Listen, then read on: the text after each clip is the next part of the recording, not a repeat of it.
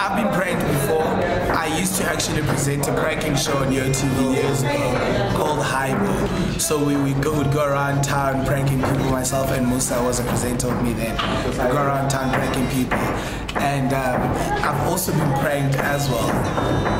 These telephone pranks that are actually very convincing when it comes to me because I'm very gullible. So I've experienced it more than any other thing.